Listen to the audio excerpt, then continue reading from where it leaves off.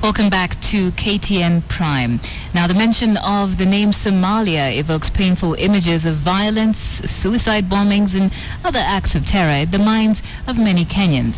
But did you know that there's a part of Somalia renowned for its peace and quiet? In fact, many Kenyans are now seeking greener pastures in this part of the greater Somalia that has declared itself an independent state.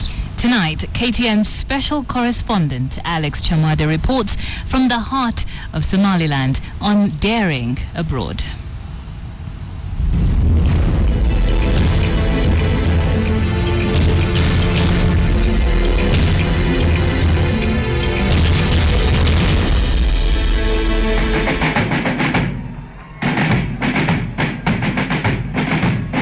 Somaliland is a self-declared independent state that is internationally recognized as an autonomous region of Somalia, but not as an independent country. With a population of about 3.5 million, the region lies in northwestern Somalia, on the south coast of the Gulf of Aden. Its capital city is Hargeisa. Somaliland is a former British protectorate that united with the Italian Somalia in 1960 after independence, but broke away in 1991 following years of civil war.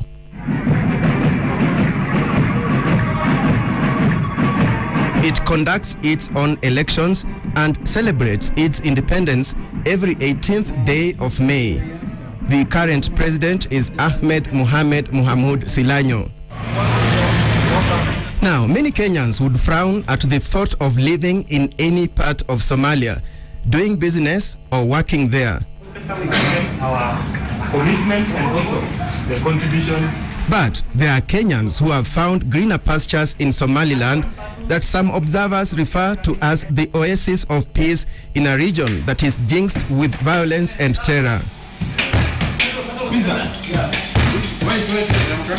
Charles Wangila and his fellow young Kenyan entrepreneurs have exported their skills in bread making to Hargeisa city. They are currently employed, but they have a bigger dream of running their own business. Talk of daring abroad, and a few meters away is a herbal clinic owned by a young enterprising Kenyan who says unemployment in Kenya and stiff competition in his profession pushed him beyond the borders.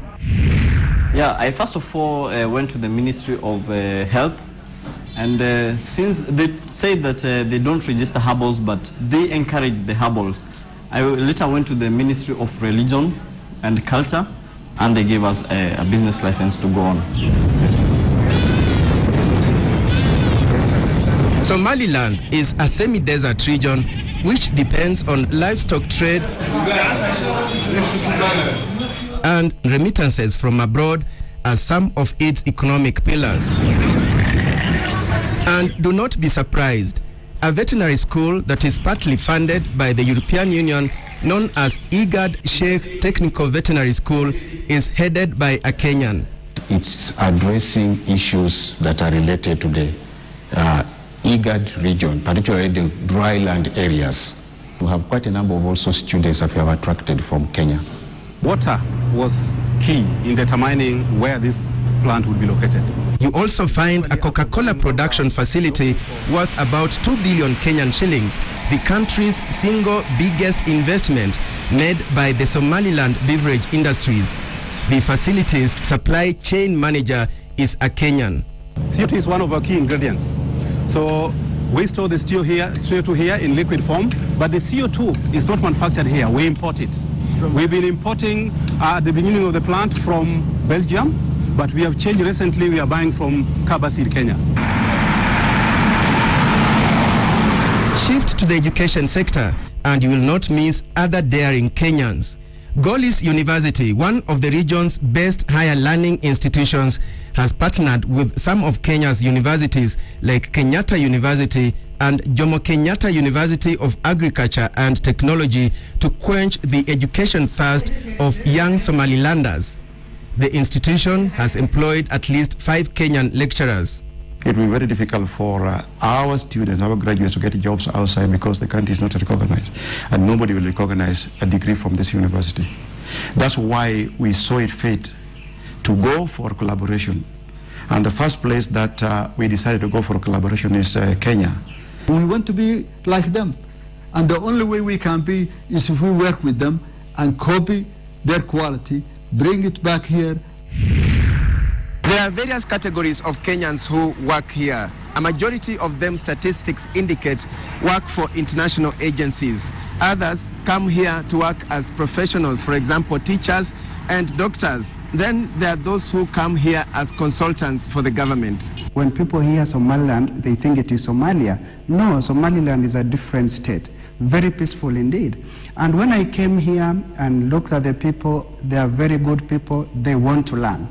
Community policing, the equivalent of Kenya's troubled Nyumba Kumi initiative, is said to be doing well here. We have elders who identify any person who wants, for example, you want to rent a house in Hargeisa, you have to talk to the elders, or you must have an grantor who knows you. So normally they have this system, they have a network where they communicate, the Somaliland people. If any person is new to them, they start asking questions. They call us Kenyati. Kenyati. Yeah, they call Kenyans, they call Kenya Kenyati. From Kenya. Yeah. But is it related to Kenyatta? Yeah, it's kind of related to Kenyatta. We like you. We like the Kenyan people. Somaliland, we like the Kenyan people. You like the Kenyan people, so I'm Kenyati. Yes. Kenyati. Jomo Kenyati. Terror attacks are almost unheard of in Somaliland. The last one, locals say, happened over 7 years ago. The government says stability was achieved after clan militia were demobilized and integrated into unified police and military forces in the early 1990s. I think one of the biggest challenges, as I said, is that lack of recognition. But I'm sure as soon as we get our own independence and as soon as the international community accepts Somaliland as a partner of the international community, I think one of our major obstacles to development, to investment, to the rest, would also have some problem. I think other challenges, I think we're still working on trying to establish a vibrant financial institutions. However, some critics and even the neighboring autonomous region of Puntland claim that despite experiencing less terror threats as compared to the rest of Somalia, Somaliland is a safe haven for terrorists who operate from its soil to cause mayhem in the rest of Somalia. I think we are working hand in hand with a lot of different international actors, including the Egyptian, the Djiboutian, the Somali themselves, the Brits and others, and we are trying to work with them. The region is safe, and I think our contribution is being very much felt by the world. Debate over recognition of Somaliland as an independent state is a sensitive matter. The federal government in Mogadishu is vehemently opposed to it. In fact, according to the constitution of the federal government of Somalia, Somaliland is a state within Somalia. The international community is cautious over that matter. Take the case of South Sudan, the newly created. There were enough parameters that enabled you to move in and then say the people of Southern Sudan must be allowed to go into a referendum and determine for themselves that they want to secede. But that can only be done with concurrence.